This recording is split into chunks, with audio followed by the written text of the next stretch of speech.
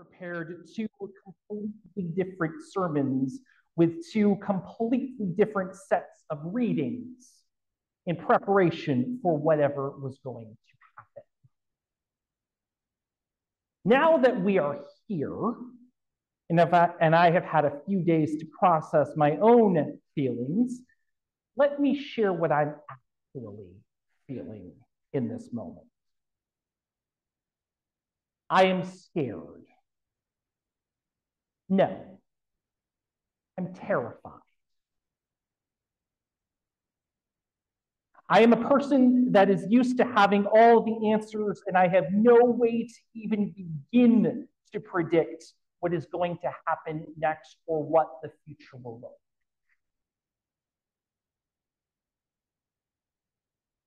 I am worried. I am worried for myself, my family, and the rest of my LGBTQIA2S+ community, who have been targets since long before the election even began, and who are likely to be one of the first on the chopping block. I am worried for those of you in the congregation who are struggling to process what it all means.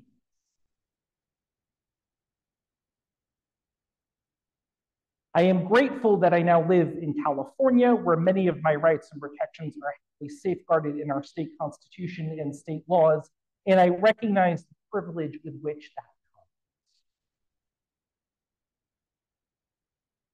I am worried for folks back in my former home state of Texas who are already living with the reality of having most of their protections taken away from them and who are feeling utterly hopeless now.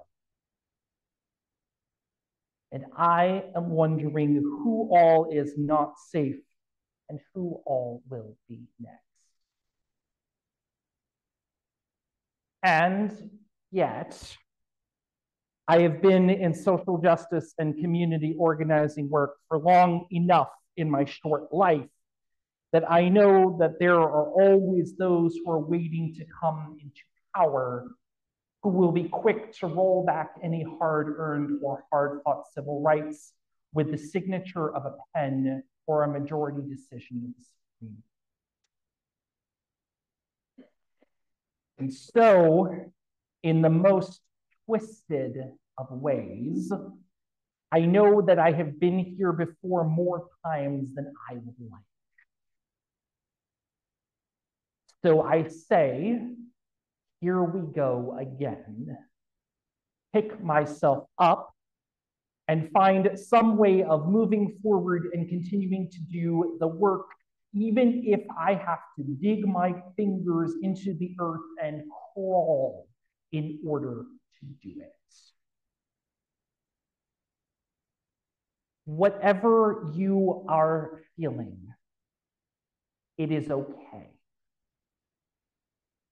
We are not here to rush through those feelings or to leap too quickly to solutions. The work of this moment, the sacred task of today, is to be honest about where we are and to remind ourselves that we do not stand alone. This faith teaches us that no matter what happens in the public square, we belong to each other. We walk together, and in the shelter of community, we find strength.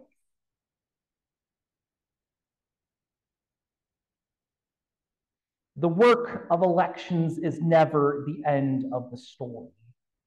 It is only one chapter in a much longer narrative. Regardless of the outcome, the work of building a just, compassionate, and inclusive world continues.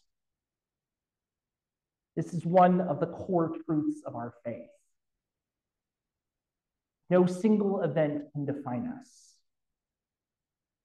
No matter how things appear today, the story of tomorrow is still unfolding, and we are and must be a part of that unfolding. Unitarian Universalism calls us into active participation in the creation of a better world, not only through our political engagement, but through our daily lives. We are called to embody the values we cherish, even when it feels difficult.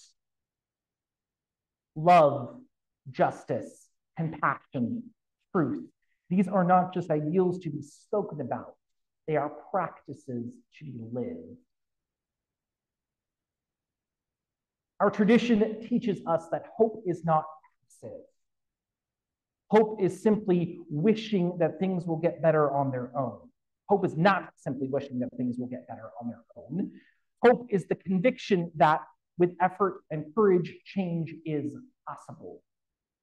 It is the belief that even when the road is long, the journey is worth taking. It is the choice to act again and again in the service of love. Dr. Cornel West reminds us, justice is what love looks like in public. Let me say that again. Justice is what love looks like in public. Justice is love made visible through action. And so our call is not only to feel hope or find a way to feel hope, even if it's hard, but to practice hope, to live in a way that reflects the world we long to see. But as we move forward from this moment, we must also remember to care for one another.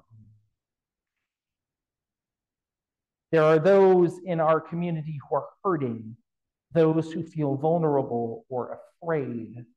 There are those who are exhausted from the work of advocacy and those who are unsure where to begin. There are those who celebrate and those who mourn. Our task is to meet one another with compassion, to be gentle with ourselves when we are weary, to practice radical hospitality in our hearts, welcoming both the joy and the pain of this moment without judgment. This is where our faith shines. We show up for one another. We listen deeply. We share burdens. And we remind each other that no one has to walk this road alone.